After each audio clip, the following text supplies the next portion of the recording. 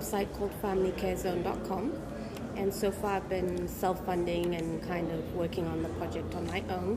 And I've reached the point where I feel like I need some additional brain power and just people who have different expertise to bring in. And what's the purpose of the website?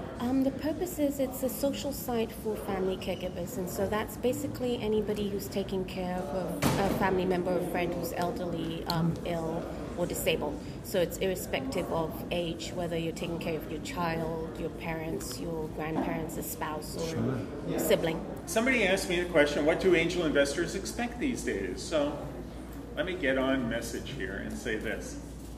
My name is Kusna Mutiarto. I give you my business card. Okay. Oh, for this. Okay. And this is your first startup weekend? Yes. Yeah. And what motivated you to come out this weekend? Just to meet people actually and have fun. I cook for fun. So.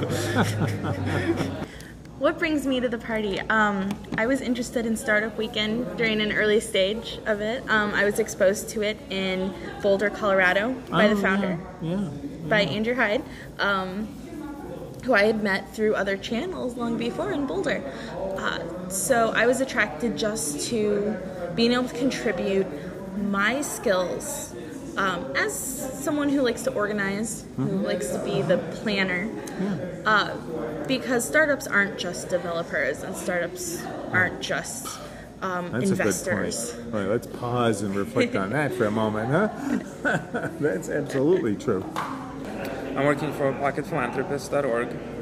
They're doing making micropayments, micro donations very easy. In other words, it's a simple app for an iPhone or another smartphone that you can donate a small amount of money to your charity that's featured very easily.